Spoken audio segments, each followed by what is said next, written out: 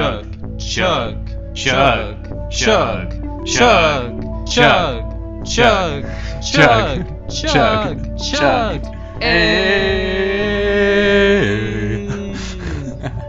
Hello and welcome back to the Wizard Staff. I'm your host Guy. And I'm Blake. And we are two drunk novices who like to talk about EDH. We drink and swear, so you've been warned. Please drink responsibly when you're talking about children's card games.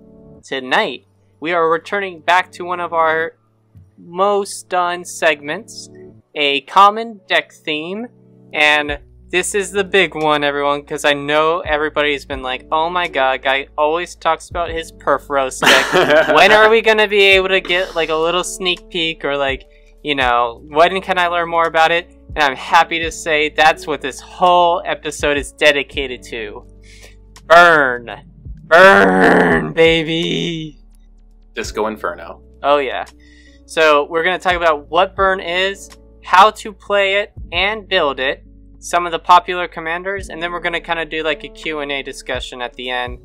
Because Blake, my lovely co-host here, he can kind of speak to it as well. He plays a Gisela, the Blade Knight, the Gold Blade Knight. What is it? Close enough. But what is it? Like, I genuinely forget. Blade of Gold Knight. Blade of Gold Knight. There we go. And, okay, before we get into that, we gotta say, what are we drinking? What are we drinking tonight, Blake? It's the most fitting of beverages. It is Fireball. Yeah. Ooh, the cinnamon whiskey. Oh, gosh. I haven't had this stuff since, like, I think when we did the Kess Deck Tech drinking theme. Deck Tech? Yes. Kess Dissident Mage, we did a whole deck tech where we built the deck around drinking. So whether it was based on an alcohol or if it had like a cup in it, you know, that was kind of like how we built the deck. And Fireball was a card also in that deck. And if you're just unfamiliar with the card, I'm going to read it real quick. It is X in a red, sorcery. Fireball deals X damage divided evenly, rounded down among any number of target creatures and or players. And it costs one more to cast for each target beyond the first. When we talk about Burn tonight, we will kind of talk about how like this card is what I would say a staple in the Burn decks in other formats, but in EDH that's not so much the case. Alright, so I'm going to take my last shot of Fireball, and then we're going to get started. You do that, and I'll take a pull. You'll take I can't find my shot glass. I'll take a pull. Oh, you know. That's right. Okay. Yeah. Alright, 3, 2, 1. 2, 1. Oh. It does not get easier. Oh. Nope. Just a life in general motto. Does not get easier. One thing too, before we get started, is that we have our Force of Will giveaway announcement, and that winner is DVMTG, who also happens to have a YouTube channel that we will link down below. So make sure that you go check them out, and we thank everyone for subscribing to the channel.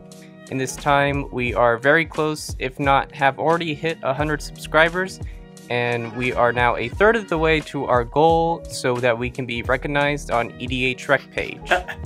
Alright, so what is Burn? So a Burn deck is a deck strategy that uses direct damage spells as its primary win condition. These burn spells tend to involve fire and or lightning, such as Lightning Bolt and Fire Blast. Most are mono red, but occasionally you get a Boros, Gruul, Rakdos, or even like an Izzet burn deck, you know, for like some splashy flavor. And that's the wiki definition, just taken straight out of the Wikipedia. Copy paste. Objective truth. Yep. So in Modern and Legacy, burn decks are seen as like a good introduction, since they are relatively cheap ways to start the format. While they're not inherently like the strongest in those formats too, they probably just won't ever really go away due to their accessibility. So along with the very common Lightning Bolt and Fire Blast, some other burn decks kind of like staples include Lava Spike, Riftbolt, Flame Rift, Searing Blaze, Burrow's Charm, Skull Crack, Chain Lightning, Price of Progress, and of course, Fireball. Oh, that's right. There's the Pitbull song where it's like Fireball. Dun, dun, dun, dun, dun, dun, dun, dun, dun. So in these decks, they tend to have like high-powered creatures with like low CMC with haste to get in early damage. If you can kind of already tell from what we've been saying, the idea of this deck is to reduce your opponent's life total to 0 as fast as possible. And in those other formats, turn 3 or 4 isn't uncommon. And they rely on the fact that those decks will punish players for taking advantage of powerful cards that use their life total as a resource. So like in Legacy, Force of Will or like Thoughtseize are heavily played cards, but they do require like some of it to like pay some life. And when your life total is 20, it's not as high in EDH, so it's kind of hard to, think of life as a resource in that way. You need to be a little more, what's a good word? Blake, what's a good word? Cautious, I guess? Yeah, that's one way to put it. I can definitely feel the alcohol affecting me already. Oh boy. Yeah, well, I've taken 3 shots before we even started, so, you're just gonna see like my downward spiral. It's gonna be kind of similar to when we did the mono white episode, and just by like the middle of it I was like slurring my words. I had no idea what I was saying, but it was a good time, baby. Alright, so we've kind of explained, I've kind of explained what a modern and legacy burn deck is, but this is not modern, this is not legacy, this is Commander. And in Commander, the amount of damage you need to do to effectively, like, kill your opponents goes from 20 to 120, because you typically will have 3 opponents, not just 1, and all of them will have a starting life total of 40. It makes it a lot more difficult when, you're needing to plan cards. Like, you're not going to have as many, like, single target burn spells. You're going to be looking for those cards that say, like, each opponent, or just things that will trigger based on, like, very common actions that you do in Magic. So, like, whenever you cast an instant or sorcery, whenever you play a land, things like that. Like, what kind of, I guess, before moving forward, like, common commanders that we'll be talking about, what has been your general experience when playing your Gisela deck? Well, that deck typically tries to make the game go as long as possible so that, hopefully some combat has been had, some life totals have been going down, and then using Gisela, I can asymmetrically burn everybody, leaving me alive and all of my opponents dead. That's typically how it operates. Right, because she's a key piece in that deck where she's having the amount of life that you're taking, but doubling the amount of life, doubling the amount of damage that is being dealt to your opponents. Yeah, she breaks the parity. And there are other cards that can do that, but, when you have that sort of effect in the command zone, you might as well utilize it. Yeah. So, but she costs a lot of mana, and the game needs to go long enough for you to actually cast her. And it's interesting that you say that the game needs to go long enough, because that's not the traditional sense of what burn is, like we've kind of talked about. Because burn decks try to go, like, fast. Right, and I think that shows the variety within the burn archetype. In EDH, specifically. Yeah. Because I don't think a modern burn deck or a legacy burn deck will be like, yeah, we're just going to have this game go on for 2 hours, and I'm going to slowly get your life total to go down. No, they're probably already going to be done with 5 games by that point. Right. But what about, like, I guess, when you sit down at, your local game store, or, like, when you would, but what would be kind of the general reaction someone would give you when, they see Gisela? Oh, man, I have been kind of struggling with the fact that when I played Gisela, and a lot of people do not like it. They just... they realize how much damage they're taking. People get nervous when their life total starts getting near 0, and then they're just like, alright, we gotta kill him. Even though, like, I'm taking some damage too, but, like, sometimes I think some of them don't do good threat assessment and kill me instead of killing someone else. But, oh well. So yeah, like, that might also be because I run a bunch of hate bears in order for the game to go long. Like, people don't like hate bears. So maybe that's part of the problem. Right, and I mean, I asked that because I have a very similar answer when I play Perforos. It's when he comes out and I start doing my thing, I'm doing 20 to 30 damage almost a turn around the table, collectively, if not more. And it gets to a point where it's like, okay, we're losing a lot of life quickly, and he's even, like, doing stuff that's not even on his turn to, like, deal us damage. We need to, like, interact and almost, you know, you become arch enemy. Sometimes, yeah. It definitely depends on the pod, yeah. It definitely feels like a vice. If they're not familiar with the deck, then they're not going to know, like, oh, yeah, we need to, like, take care of this now, or else it's just going to get crazy real fast. Alright, so, what are some common commanders when it comes to burn? And this is kind of interesting because we went to EDH Rec to pull the 5 most common quote-unquote burn commanders. And Blake, can you read me this list? Sure, I'll just read them off. It is number 1, Torbran, Thrain of Redfell. Number 2, Firesong and Sunspeaker.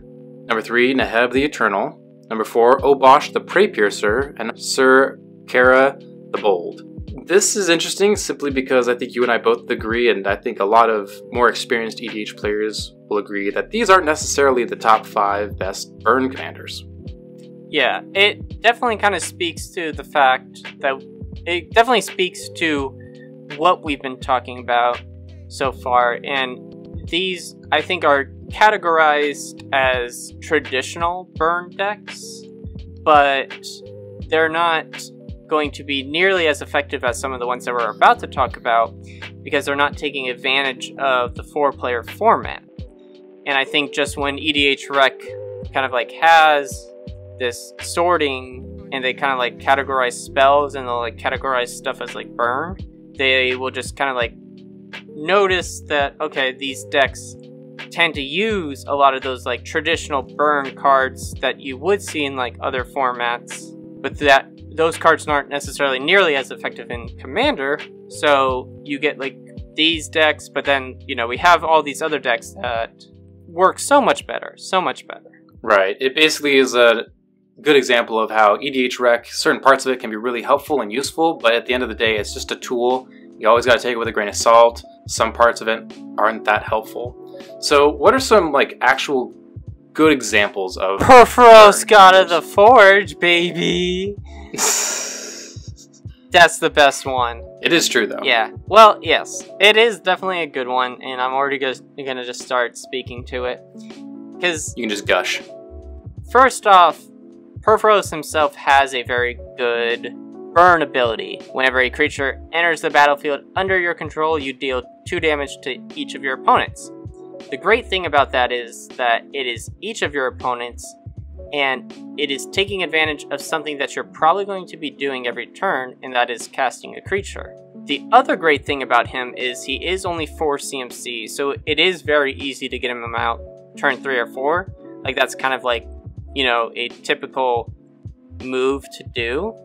And he's one of the Theros gods, which are indestructible enchantments that don't turn into creatures until you have a certain amount of devotion. So it's like it's quite a bitch to get rid of him, to be honest. Like, you need targeted exiled enchantment removal, and that's not like the easiest thing to come across. It's very limited into what colors can do that in the first place. Yeah, I totally agree that it's definitely one of the better burn commanders, and when I think of burn, Perforos is probably like my very first thought in EDH at least. So what's our next one? So our next commander is Torbran, Thane of Red Fell. And he is 1 and a red for a 2/4 legendary creature, Dwarf Noble. If a red source you control would deal damage to an opponent or a permanent an opponent controls, it deals that much damage +2 instead. So what you kind of do with this is you play a lot of cards that have effects that deal lots of incremental damage, like 1 damage if you do this, or 1 damage if you do that. And then Torbran makes it, oh, it's 3 damage for this, and 3 damage for that, and that really adds up over the course of the game, and really pressures people's life totals.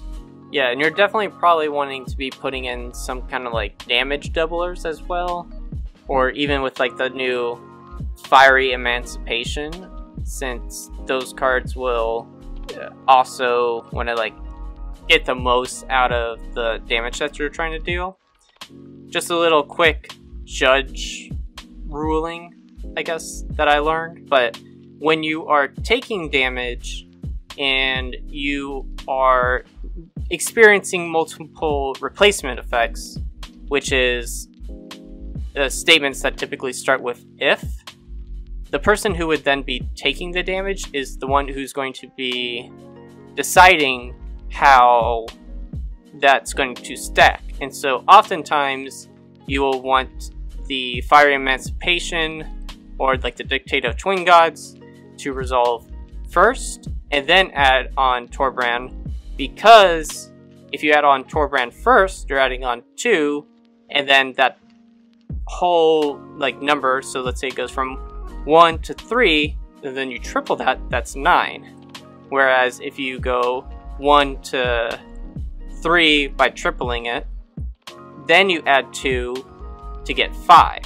So if you're going up against the burnt deck, just try and keep that in mind. It's actually a very good point, and I'm glad you brought that up. Yes. Alright, I can also speak to this next commander, which is Omnath, Locus of Rage. It is 3 and red, green for a 5/5 legendary creature elemental. And it has landfall. Whenever a land enters the battlefield under your control, create a 5/5 red and green elemental creature token. Whenever Omnath, Locus of Rage, or another elemental you control dies, Omnath deals 3 damage to any target. So this deck plays a lot of lands, gets a lot of landfall triggers, goes wide with all of these elemental tokens, and then is able to sack them to deal just tons of damage. I have personally played against this deck quite often against my friend Park, who's been on this podcast a number of times now. And I would say he's fully tuned the deck. He's just missing Gaia's Cradle and a 3 visits, I believe. And it is able to burn you out consistently on turns 8 and 9. And you're just dead. It's one of the better burn decks in my personal opinion.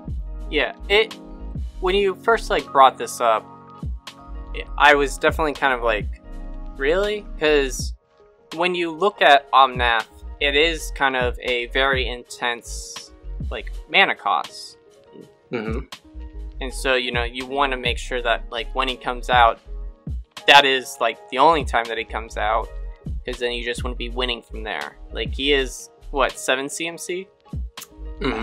What turn do you think typically Park will be able to bring him out?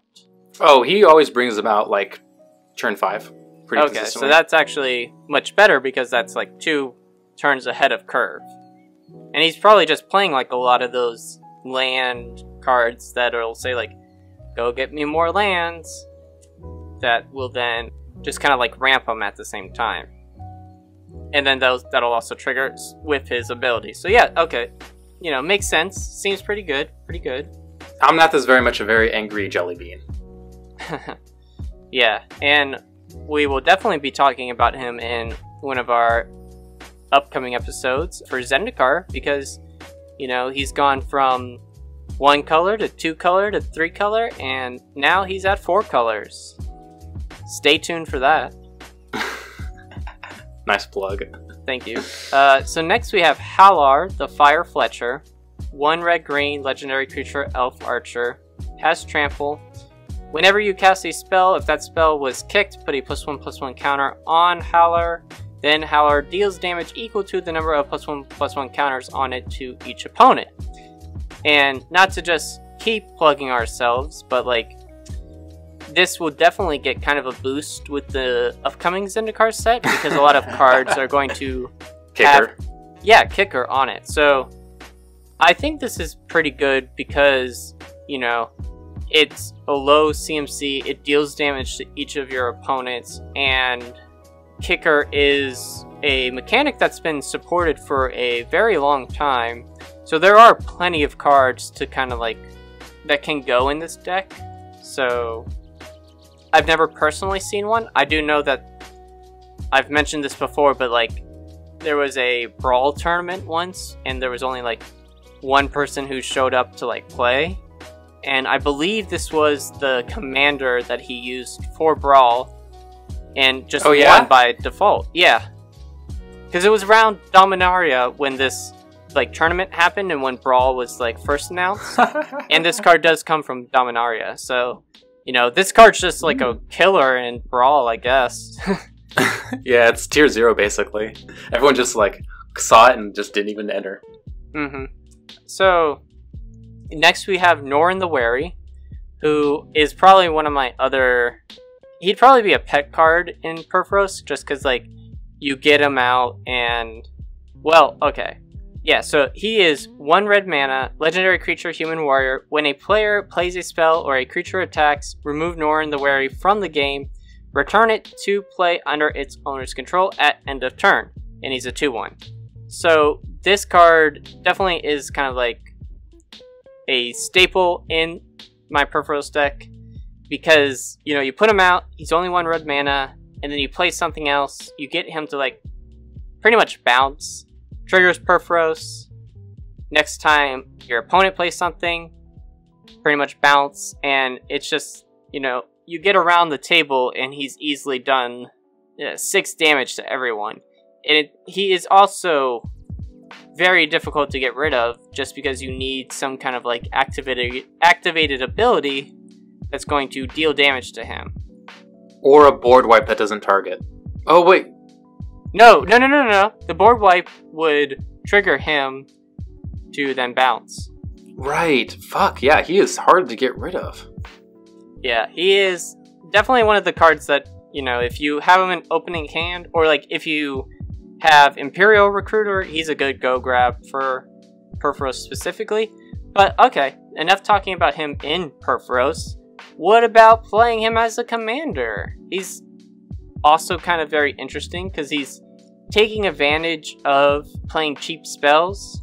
You want to then get a bunch of like ETB triggers, so Impact Tremors, Purphoros, Warstorm Surge, and it's just kind of, you know, every turn you're dealing a lot of damage just to make it kind of difficult for, you know, your opponents to do anything, and then you can just kind of like go off and then start dealing more damage.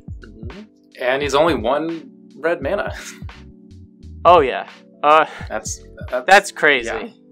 Alright. So there are also a few other commanders that we'd like to talk about that are kind of, how would you say, it's sort of like a Venn diagram. They kind of intertwine with burn, but I wouldn't directly call them burn. That would be a good way of putting it. Yeah, so the examples I'm thinking of are the Niv Mizzets, Nekusar, and Brawlin and Shabraz, because they technically win the game by dealing damage to your face, but I wouldn't categorize them as burn. I'd categorize them as wheel decks where they just happen to win with burn. Yeah, it's Do you weird. disagree? I mean, I guess no. I was just kind of like thinking about it, and I mean, I guess we got to give examples to, like, you know, explain what we're trying to say. So, who are some of the 3 first ones? So Niv Mizzet has Curiosity combos, where the combos with the card or cards with effects like Curiosity, that they form an infinite loop where you draw a card, deal damage. Oh, you dealt damage? Draw a card. You drew a card, deal damage. And it just goes infinite, and you burn all of your opponents out. Then there's also Nekusar, which is just essentially Wheels Tribal. You just wheel someone's hand, everyone's hands. Everyone takes a bunch of damage for every card that they're drawing, and you do that over and over and over again. Kill them that way. Same exact deal, basically, with Brawlin and Shabraz. Again, you can do the Curiosity combo and nuke all of your opponents in the face with fire. Yeah, I would call that burn in a way. It's almost like the inclination that I have is to say that's not burn, but when you kind of just like think about it, it's like, but why isn't it? So that's kind of, it definitely doesn't fall into the traditional sense, I think. Right, and that's mostly because, at least when you traditionally think of burn, it's like, all right, that is your primary win condition. Whereas, like, you know, okay, maybe an example would be like Omnath, Locus of Rage that we talked about earlier. Yes, it's a lands matter deck, but it's more appropriate to say it's a burn deck simply because why are you playing all those lands? Well, to burn people. See, it's a little bit fuzzy, isn't it? Yeah, because I'm sure if you were playing one of these decks and you were drawing a bunch of cards, and I like stopped the damage somehow, I bet you're still going to have some kind of like win condition that you've planned in your deck. Whereas burn is literally, that is the win condition, is to burn your opponents. That's it. Whereas these decks, maybe they're running, well, Raylan and Shabraz and Niv Mizzet, they can run Lab Man. If you're going to be drawing all those cards too, you could like true. win off of that. Or like Jace, Wielder of Mysteries, that kind of thing. Nekusar too. That's a perfect example. Okay, so the next commander that we'd like to talk about is Feather the Redeemed. And Guy, you and I can talk about this a little bit. But for me, there's kind of two builds with Feather the Redeemed. Either you build it kind of like a Voltron deck, in which you try and deal 21 points of commander damage to each of your opponents. And I've played against that. I have not found it to be that successful. That's not to say like your Feather Voltron deck can't do that. I'm just saying I don't find it that successful, in contrast to the other build of Feather, which is sort of doing that, but your primary win condition is to land cards like Gutter Snipe and Electrostatic Field and other effects that deal damage to all of your opponents based on like the number of non-creature spells or instants of sorceries you play, because that seems to be a lot more effective. Voltron has a lot of weaknesses. If you want to learn all the weaknesses of Voltron, you can listen to our episode on it. No, don't go plugging yourself. This is my episode. You did it. I'm doing it. Fuck you. I did it for the full channel. The Voltron episode was your thing. This is my thing. Don't listen to Blake. But no, you can go listen to that episode, because I think Blake does have a good point.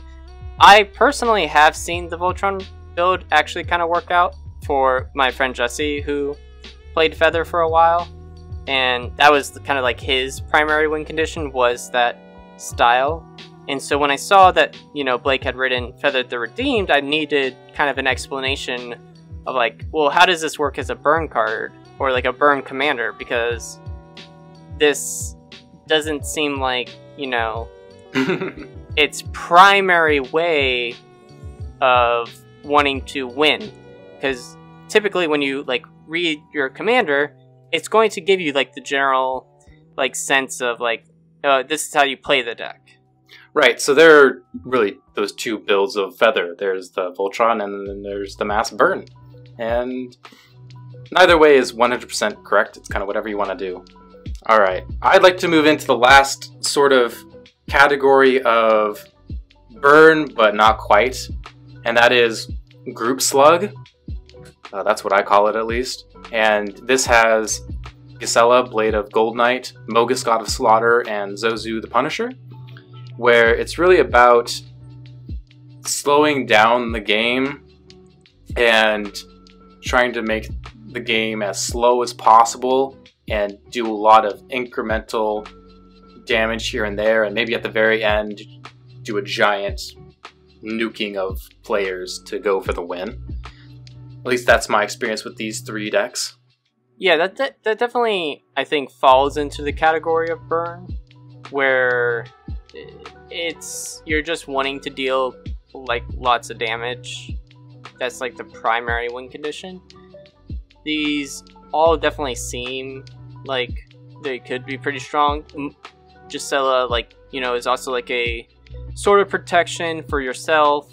Mogus triggers every upkeep for like the player, and Zozu takes advantage of the fact that, you know, players are going to be playing lands every turn, so it's definitely just going to be taking advantage of the fact that it's a common thing that happens in Magic and wants to, you know, punish you for doing that. So moving into some bad examples, just to kind of like give you a perspective of like, okay, here's the good ones, what are some bad ones? And that this isn't to necessarily say you shouldn't play these commanders, but we just don't think that these are necessarily the strongest as burn commanders. You can build them this way if you want to, but there may also be other ways of building them that might just be more effective. So the first is Ashling Pilgrim. But I mean, Blake, I feel like you have a little more knowledge of like why this isn't necessarily like a good burn commander. Can you explain it?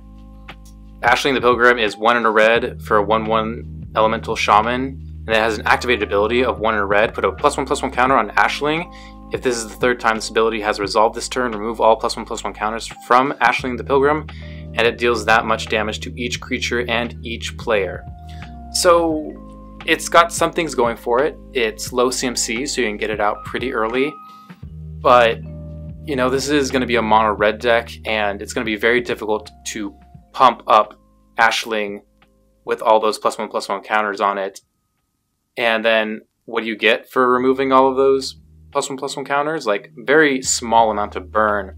So in a format like EDH, where everyone has just so much life, this is just so incredibly slow, in contrast to a lot of the commanders that we've previously been talking about. Again, you can totally build this, but it's going to be much less powerful. Maybe that's what you're looking for, but that's just something to keep in mind. I guess it kind of does relate to the next commander, which is Marith, Will of the Wild, because it is a red, green, white, legendary creature, elemental beast. It enters the battlefield with a number of +1/+1 counters on it equal to the amount of mana spent to cast to it. And then it has generic X, remove X +1/+1 counters from Marith. And then you choose one, put X +1/+1 counters on target creature, or Marith deals X damage to target creature or player, or put a XX green elemental creature token onto the battlefield. So this definitely, it seems like, you know, you could do this in multiple ways, so it does have that versatility. But I feel like this, to make it effective, is, you know, you're going to be wanting to make sure that it gets a bunch of +1/+1 counters on it, to then remove those +1/+1 counters. So there's just a bunch of steps that need to be involved, and it's not going to be then dealing the damage to each of your opponents. And if that were the case, I'd say like, okay, well, maybe then this is like a worthwhile build, but it's only one player. So, and then once you remove all those counters, you either have a really weak commander, or, you know, it goes back to the command zone, and then you're just going to kind of have to, you know, recast it and try and do it all over again. So it just feels like there are a lot of hurdles to really make this an efficient burn commander. Right. You can totally build it that casual way where it's not very effective compared to the commanders we talked about earlier. There's also a way to build Marath as a combo deck that can be quite powerful, but that's exactly what it is. It's a combo deck that just happens to win by doing burn damage. So it's either way you build it, it's not really a burn deck, not by traditional definitions. So that's why it's technically a bad example here. Yeah, it just doesn't seem like it's a front runner for sure. So our next commander we have on the list is Bosch Iron Golem. For 8 colorless mana, you get a 6/7 legendary artifact creature Golem with trample, and has an activated ability of 3 in a red. Sacrifice an artifact. Bosch deals damage equal to the sacrificed artifact's converted mana cost to any target. And this was, I'd say, become a recently more popular commander because of Ashlyn Rose's playing of it on extra turns on the Command Zone podcast. Yeah, and I know that they continue to reprint him. He seems like he's a favorite for some reason. I think that if you are going to build him, he's not going to be, again, your traditional burn commander, just because not every opponent. The nice thing is you could do it to any target. And he is a high CMC. He is 8 mana, even though it is generic. So, I don't know. The way that Ashlyn also used him was she would sacrifice Boros. Sorry, not Boros. She would sacrifice Bosch himself, which seemed ineffective to me because I'm like, okay, now you have to recast him though to then deal more damage. And if that's the case, then I mean, I don't know. I don't think he's going to be. Again, he's not going to be a front runner. Yeah, I'd agree with that. It's kind of cool. It does something unique, but it's, again, kind of compared to the other commanders, a bit slow. Yeah. So this next one, Brian Stoutarm? Stoutarm? Something like that. 2 red-white legendary creature, giant warrior, has lifelink. For red and tap, sacrifice another creature. He deals damage equal to the sacrificed creature's power to target player. And he's a 4/4. And again, when you're playing burn, you do want to be efficient and fast. This just seems like you're sacrificing one creature a turn to deal some amount of damage to another player. You're not going to be necessarily untapping and tapping and untapping and untapping and doing this kind of continuous loop with him. I don't think that that's really in Brian's game plan, unless if you build it like Aurelia, where you're just taking infinite combat steps to then tap and untap all your creatures a bunch. But in that way, I'm like, okay, if you have infinite attack steps, then you're just going to be winning through infinite attack steps. You're not really winning through burn. So again, not necessarily a great example. I will say that I've looked at a lot of deck techs for this commander and kind of tried to look into it myself, and I mean, he can eventually start dealing 30 damage or 40 damage or more to someone's face. It just doesn't happen until turn 13 or 14, and it takes a lot of setup to get that to work. Right, it's those hurdles that you're trying to overcome in order to make it work. Yeah. Alright, we got one more bad example. Blake, why don't you read it? Alright, so our last one here is Borborygmos Enraged. It is 4 and red, green, and it is a Cyclops. That's a 7/6 with trample. Whenever Borborygmos Enraged deals combat damage to a player, reveal the top 3 cards of your library. Put all land cards revealed this way into your hand and the rest into your graveyard. Discard a land. Borborygmos Enraged deals 3 damage to any target. So, I think one of the major difficulties of this commander is the high CMC. Now, you can't totally run a bunch of ramp. I was just telling you how Omnath, Locust of Rage, can be played by playing a bunch of ramp. So that can be mitigated to some degree. Well, I would argue that that's not in your best interest, unless if, you're directly just trying to get those lands into your hand, because you do want to be discarding those lands in order to get Bob to go off. Borb. The Borb. Yeah, I wanted you to read it because I was like, I'm too drunk. Oh no, we're at that part of the episode. Oh no. We've been there. I know. I didn't think we'd get there that fast though. Yeah, so I mean, it's definitely kind of land focused, burn focused, but it's just very slow. It's a little bit clunky, and it's just a bit slow. You can totally do it though. You're trying to jump over some hurdles. You're not really relying on casting cheap stuff to deal the damage.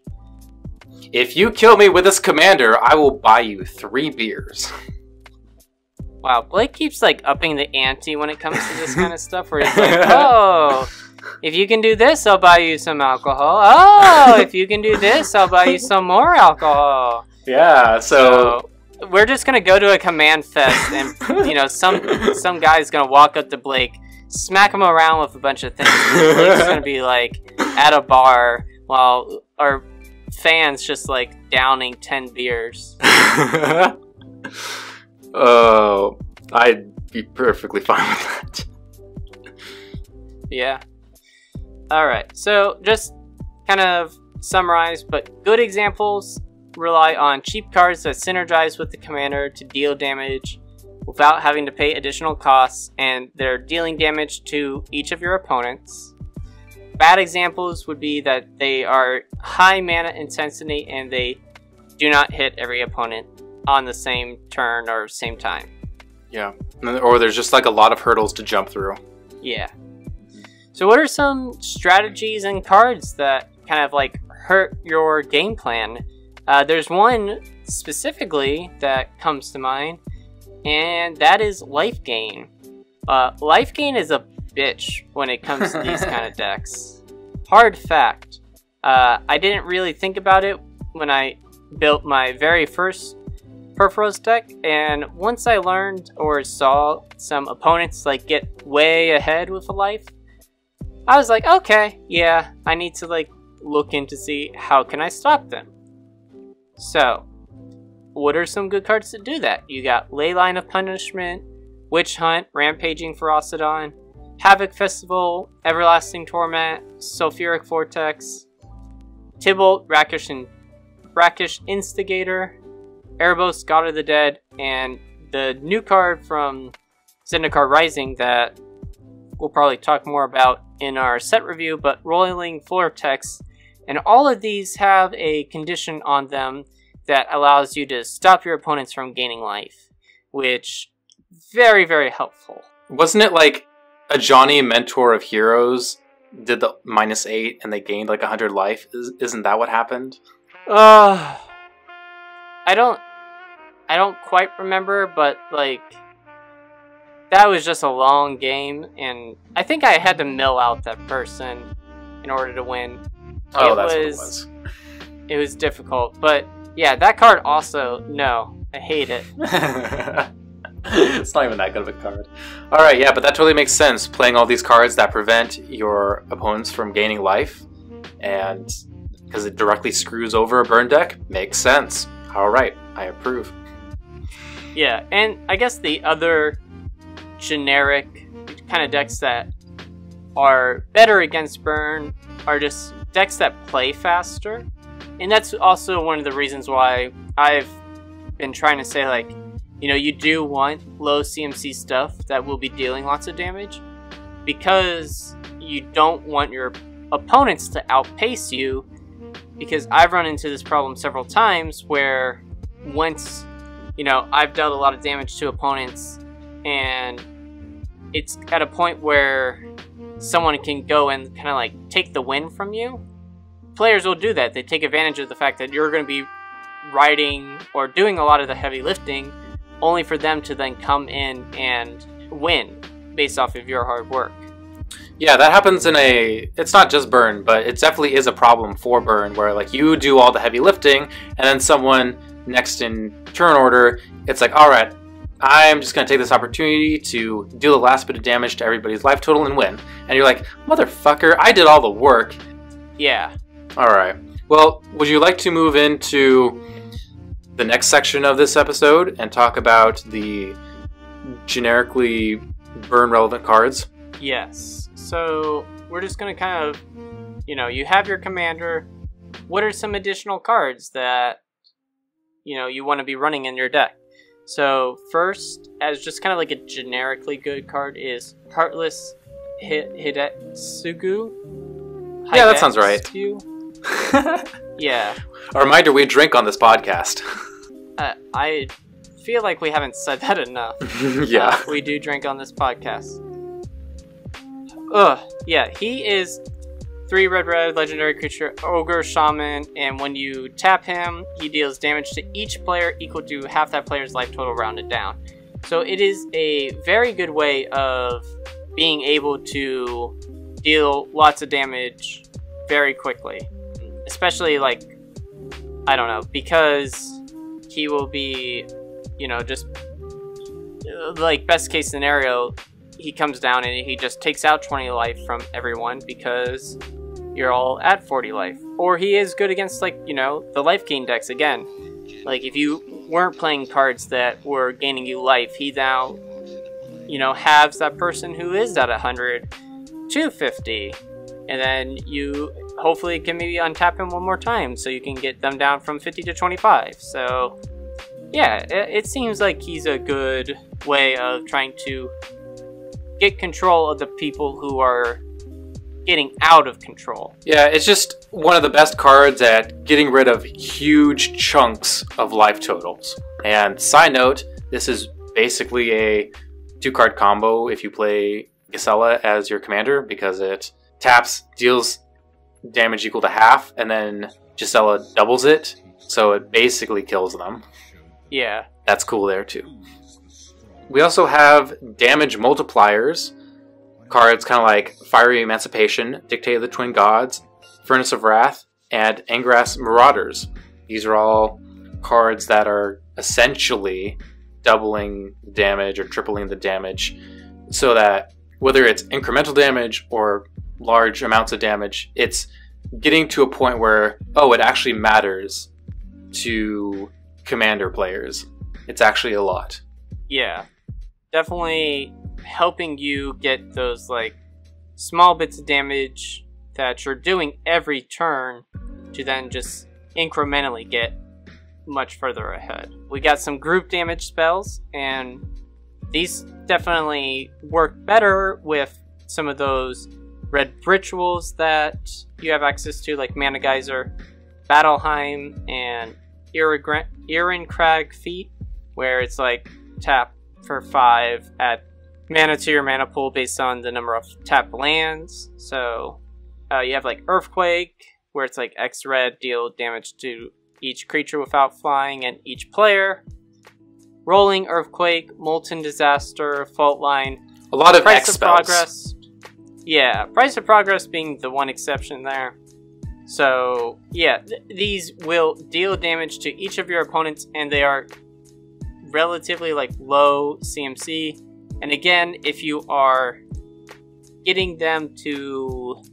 If you're getting them to a low enough life total, these could be, like, your game-finishing pieces. Next, we have, like, when you do something, you hurt your opponent. It's like Electrostatic Field, Gutter Snipe, Firebrand Archer. A lot of these say, like, when you cast instant or sorcery spell, deal 1 damage or deal 2 damage to your opponent. Non-creature spell, deal 1 damage to your opponent. And again, taking advantage of the fact that you're just going to be doing these probably every turn. It adds up.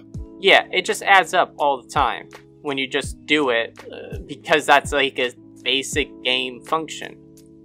Alright, then you have the next category, which is, like, when your opponents do something, they kind of hurt themselves. So one good example is Karavek the Merciless and Harsh Mentor. I particularly like the original Karavek because, A, the art's really cool, therefore it's a good card, but it also has the effect of whenever an opponent casts a spell, this card deals damage to any target equal to that spell's converted mana cost. And I don't know if you've noticed this, but commander players like to play a ton of spells, so they're going to do a bunch of damage to themselves. Yeah. Same with Harsh Mentor. It's tough when you're going to be activating something to, like, draw a card, create a treasure token or something, and it's going to just punish you for doing, again, basic functions in the game that you're probably like relying on to do. It makes your opponents have to like really stop, think like, okay, how do I work around this? Or like, it just slows them down because it might say like, oh, okay, well, maybe I'm just gonna wait another turn until someone else deals with it. Or if they don't deal with it, I'll deal with it next turn. So yeah, I think a lot of these kind of cards where it says like when somebody does something, especially your opponents, and it hurts themselves, are key pieces. And the next kind of goes into when anybody does something, it'll hurt them. So these are kind of like stacks pieces that slow down your opponents to punish them from getting too far ahead. So you have like Spell Shock, Mana Barbs, Citadel of Pain, Ankh of Mishra, and Zozu the Punisher, where these cards are just going to make your opponents want to play slower, or really need them to like consider and like what is their best line of action in order for them to work around this kind of like damage that is just going to hurt them. And you know, I mean, that's what you want, but you also don't want to make sure you just want to make sure that they have less inclination to interact with you. Yeah, do you run Citadel of Pain just because a lot of burn decks don't often run a lot of instant speed interaction aside from like, well, there's a few, I shouldn't say that. Yeah, so I guess Citadel of Pain is a little different from the other ones that I mentioned, and I'll speak to it because it is a card that deals damage to you at your end step based on the number of untapped lands that you have.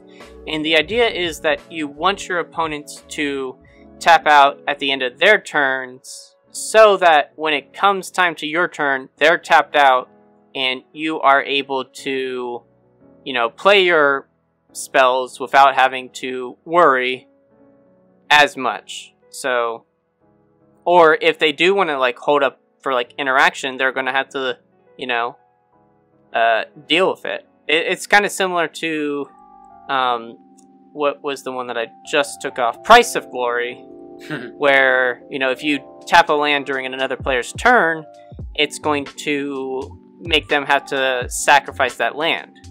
So it just slows down their interaction with you and allows you to kind of like play your spells, not really having to worry about other people. Okay. I've always been a little bit iffy about Citadel of Pain because it incentivizes people to tap out, and it's like, okay, they might be tapped out for you, but that also means they're tapped out to like supposedly the two other opponents who might just like combo out and everybody tapped out because of Citadel. So I've always been kind of iffy on the card, but I understand why people run it. It's a very good amount of damage per your mana cost investment. Yeah. Alright, so let's kind of wrap it up with a little discussion here. Okay. So just speaking from like my personal experience, I think if you are going to play burn, you just want to embrace this as your strategy. You don't want to hold back. You just need to take full advantage of the fact that you are dealing damage and making sure that every card in your deck helps in that kind of way. The hardest part about playing burn, for me personally, is that you play burn. The blowout. Well, it's more so like the blowout finish, because again, other people can, you know, take advantage of the fact that you've done all the hard work, and then they're just going to swing in for some damage to then just kill someone. But it also is very much about like calculations and making sure you sequence the number of the cards that you play so that it deals the right amount of damage. Because if you don't succeed and people see like, oh, you were about to just kill us, weren't you? They don't like that. They don't like that. Like, oh, I know they don't.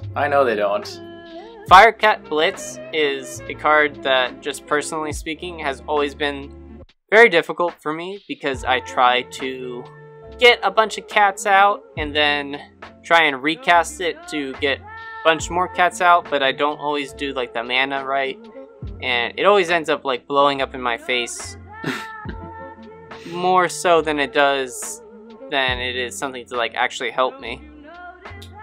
I think you just need to like get good. Shut up.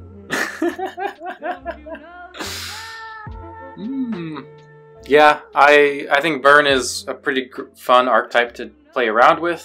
It's pretty simple. You just like look your opponents dead in the eye and just be like, I'm gonna burn you all. And hopefully you do. And it's a fun time. Yeah, I hope that there are more commanders in the future that specifically relate to Burn. Because it feels like we have like some that are good. Perforos, the second Omnath, Torbrand, but that's kind of it, right? Like there's not like 10 or 20 like well-known like good decks within this archetype.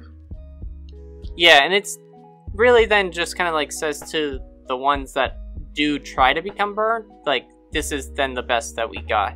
And I know that it's not the strategy for EDH necessarily, but I would be like really curious to like see if we do get a Burn commander who is more Burn in that traditional sense. So I don't know what he would look like, but we'll see. I hope WotC has something in store. Yeah, all of you listening, you can totally let us know if we've missed a commander that you think can be a great Burn commander, or if you want to talk about your personal experiences playing Burn, you can totally hit us up. We are on iTunes, Stitcher, Spotify, YouTube. Leave us a comment. Just hit us up on other platforms such as Twitter, Facebook, and Instagram at WizardStaff101. You can send us an email at thewizardstaff101@gmail.com. You can hit us up there. All right. Thank you all so much for listening, and we hope that you guys have a great night. Peace. Peace.